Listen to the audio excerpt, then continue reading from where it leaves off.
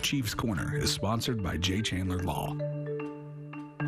Okay, everybody, I am super excited about this new segment. Of course, wonderful Chief of Police Travis Griffith is here with us. He's going to be joining us once a month for Chief's Corner. So excited to have you. Yes, I am blessed to be able to be San Angelo's chief, and I just so glad to be here, and thank y'all for doing this. Yes, of course. So excited. So we are going to talk about kind of a mix of things on this segment, but today we've got a lot of fun events to get to. Yes, we're excited to come out on October 1st. We're going to have National Night Out. You know, Texas does our National Night Out in October because it's so dang hot in Texas, right? So it is. So we're excited to be able to do that. It's going to be from 5:30 to 7:30. We're going to have face painting. I think ASU cheerleaders are going to be there. We're going to have all of our police vehicles out. Yeah. It's an exciting time to be able to get to meet the police, kind of see that we're doing a kind of a big push right now because there's some national trends out there that kind of demonize the police. What we're trying to do is humanize the police, to let them know that we're just normal people, just like you. You can come out and meet us, see us, and have a good time, and see some pretty cool vehicles and equipment and stuff like that. We get to showcase. That's amazing. Yeah, it's for all ages, but you gotta love the kids when they get excited. Yes. They gotta sit in the car, they gotta turn on the lights, everything. We're hoping to be able to recruit that next generation too, right? I mean, we are low in staff, so we're always looking for numbers, and so that's one thing that it is. You get a chance to see the police, kind of see what's going on. So maybe if you're 18, 19, 20 years old, come out and see what we got. There you go. And maybe, so for the older crowd that likes coffee, there's an event coming up for that too. Yeah, this is Wednesday. Yes. So this is coming Wednesday at Grind Coffee Shop, right? We're going to do that from 8:30 to 10:30. Come in and meet different officers. We'll have detectives there. We'll have our CSI folks will be there, so you can kind of get an idea of what they do, get to talk to them.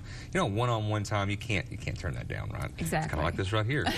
Exactly. Yeah, and that's kind of what it's about. You know, you were telling me just relating to the public and making yourselves relatable. Yeah, I think that's where we see one of the parts that we forget in national scheme of law enforcement is that we can't police without the public, right? I mean, you can occupy and demand things be done, but policing is truly a partnership with the two entities of the public and the police. Yeah. So when you think about that in regards to investigations, and because we need people to tell us what's going on, we need people to understand that you call us, that we're going to come and have that trust there. So we're working to make sure we establish that. I think San Angelo truly will be one of the last great places to police because our people are incredible, and I would stack them up against any in Texas. So I think, but the more we hold that relationship and be intentional about it, that's where we have success. Yeah, that's awesome. So of course you have these events listed somewhere on your Facebook, everywhere. Facebook, yes ma'am, and we're trying to, I think they're also on the city page as well. Okay. Yep, so we try to get those out there, and you know, we want people to know, to come out and know that they can meet some pretty awesome people and meet the people that are out there working when they're sleeping.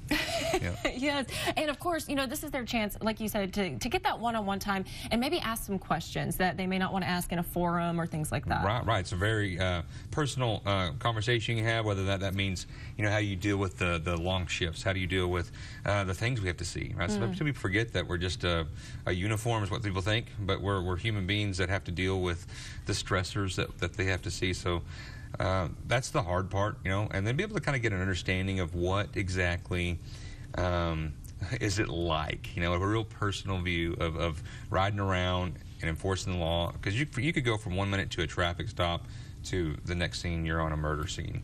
And so you're constantly being thrown different stuff. Sometimes it can be a real slow night, and then sometimes you're going to be going call to call to call to call, and dealing with every type of report that there is. All kinds of stuff. It can change like that. Just like that. Oh, well, fantastic. Travis, we appreciate you coming on, and like we said, this is going to be a once-a-month thing here on Concho Valley this morning, so I'm sure if you have questions, Travis will take them. I'll be glad to.